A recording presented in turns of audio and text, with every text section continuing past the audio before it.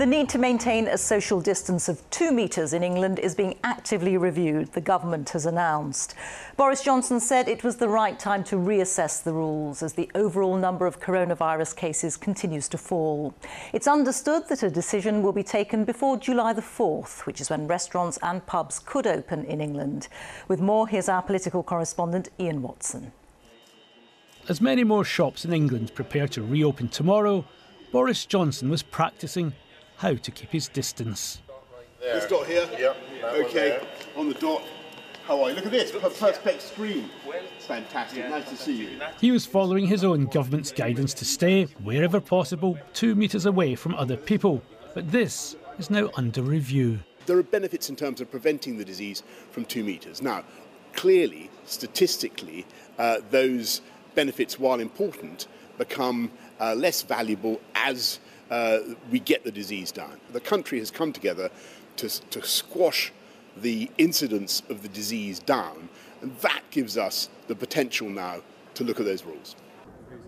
We've all got used to social distancing in the shops that remained open, and now a wider range of retailers have invested time and money preparing to follow suit. We've got a strict capacity limit in terms of the number of people that we allow into the store at any given time. After that, as you're walking through the store, we've got wider aisles to make sure that people are segregated nicely.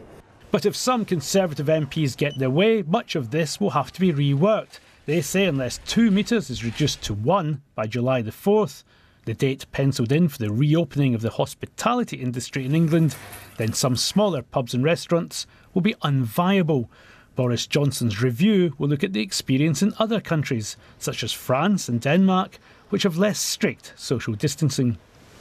Some Conservative MPs really have been piling the pressure on the Prime Minister to relax the 2 metre rule. One of them told me he needs to show political courage. Another said that he needed to get on the front foot and make his presence felt. So the review is a big signal that he understands their concerns, and some have welcomed this. But others tell me that they're worried that this could simply be a way of disguising a delay in taking a difficult political decision. The truth is the hospitality sector in the UK is one of the biggest employers. And if it doesn't manage to get going, we will see a huge cascade of people onto the unemployment benefits. So it's really vital we move on this and we move fast. Labour accused the Prime Minister of being slow to act, though note they haven't said they'd change the guidance any quicker. The government's dithering, they're delaying, we've got inaction, we've got reviews, and yet again today we're hearing that Boris Johnson's going to take charge. We've been hearing that for weeks. Many Conservative MPs want 2 to become 1, but Boris Johnson isn't asking us to move closer just yet. Iain Watson, BBC News.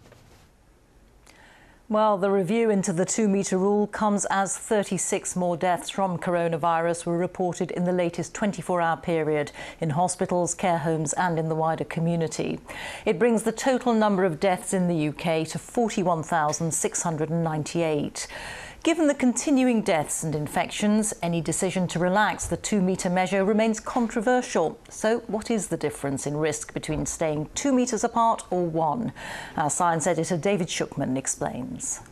The scientists advising the government say that staying safe from the virus involves several different factors. The most obvious is distance. They reckon that being 1 metre apart can be up to 10 times riskier than being 2 metres apart. But timing is also important. Spending more than 15 minutes close together will increase the chances of infection, as does being face-to-face, which can be as risky at 2 metres apart as it is being back-to-back with someone at 1 metre. And indoors, ventilation is a crucial factor. This simulation shows how when someone coughs, the virus could be spread around a room by the air conditioning. But in this scenario, an open window brings in fresh air, which dilutes the virus rather than circulating it. So why do some countries have a lower limit than us? France, for example, has a 1 metre rule. Well, it's much stricter than us about people covering their faces. Not only on public transport, shopkeepers have the right to demand that people wear them as well. Australia has a 1.5 metre rule, but there are far fewer cases there than in the UK, so keeping apart doesn't matter so much. What scientists say is really important is that the more you control the virus, the more you can relax about getting closer together. David Shukman reporting. Tomorrow, all non-essential shops in England are allowed to reopen, although some will take their time before starting up for business again. But the pandemic has accelerated the shift towards online shopping, and there are questions about whether more traditional stores will have to shut permanently. Here's our business correspondent, Katy. The shutters will come up tomorrow at this store in Reading for the first time in 2.5 months. Online orders have just kept the business afloat. Now staff are back from furlough preparing to welcome customers back in, but they will only allow 6 people in at once because of social distancing. We don't think that the consumer confidence is quite there yet. We're putting as much as we can in place to make sure that we get as much trade and as much customers as we possibly can, but we still feel that we're probably looking at a 20 to 30% reduction in turnover. Different retailers will have different processes. Here at Waterstones, books will be quarantined after they've been touched. We will take it from you, or you can leave it at the till for us, or indeed you can place it on this trolley. So the books will go onto this trolley. They will stay in our stockroom for 2 days, by which time they'll be safe to return to the shop floor. In clothes shops, even if customers can handle goods and browse, some fitting rooms have been closed. For many shops, the chance to reopen is a relief, but challenges lie ahead. Even if there's an initial surge of customers, trade is expected to stay much lower than it was before the crisis. And many shops are having difficult conversations with their landlords about how much rent they can afford to pay. There's concern in the industry the 2-metre social distancing guideline will make operating profitably a challenge. That is now under review.